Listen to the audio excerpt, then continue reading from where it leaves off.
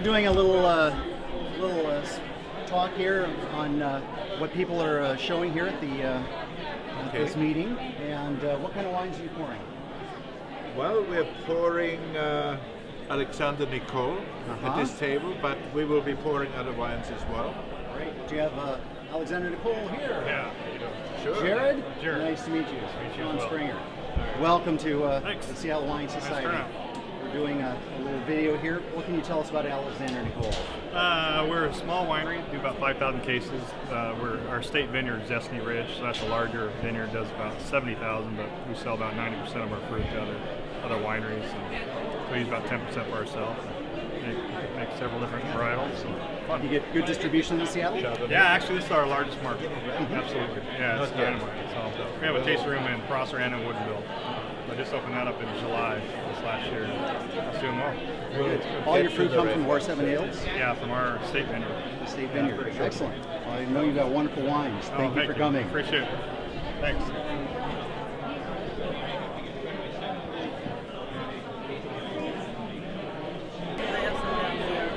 Linda. Yes. Nice to have you here. We're doing a little talk. We're doing some filming. And Linda, you've got a lot of history with the Washington wine industry. Can you tell us a little bit about Mercer Ranch?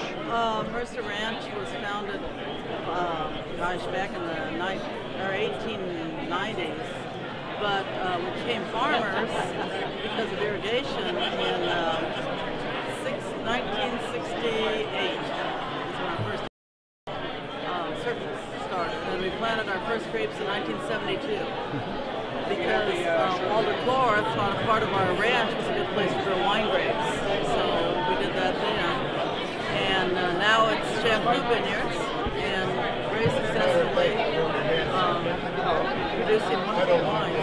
So Shampoo produces grapes from some of the top wineries in the state, don't they? Yes, Cosita Creek, Andrew Will, Martin Griffin are some of the part owners, and Rick Small from Woodward Canyon. Woodward Canyon is one of the buyers of grapes.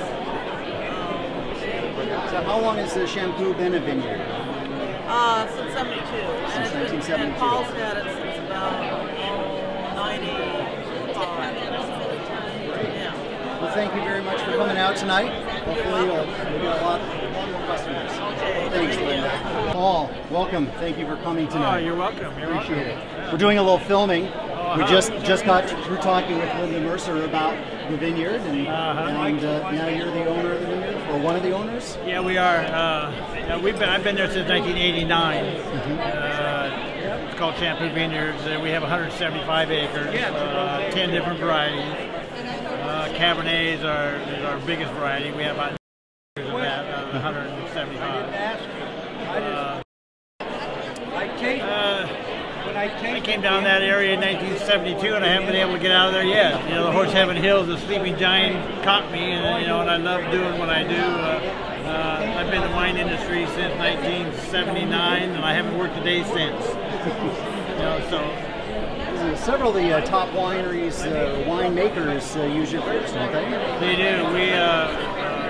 We sell our grapes to about 25 different winemakers, and they're at our vineyard. We do vineyard tours and tastings.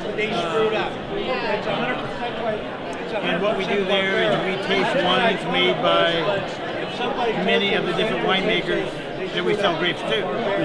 So when you taste wines in our tasting room, you're tasting different winemaking styles, because they're making different winemakers are making wine out of the same block of grapes, and so they all taste different. They all taste good, but they taste different. So you're tasting different winemaking styles. So I can go check out the Cosita Creek at the tasting room. Cosita Creek, yeah, that's they're one of my members in our company also. My wife Judy and I are majority owners, of course. So we're the ones that have done all the improving to the vineyard, and our members are just the name of Cosita Creek and Woodward Canyon, Andrew Will, and Powell. Those are the 5 of us that are members of Shampoo Vineyards LLC.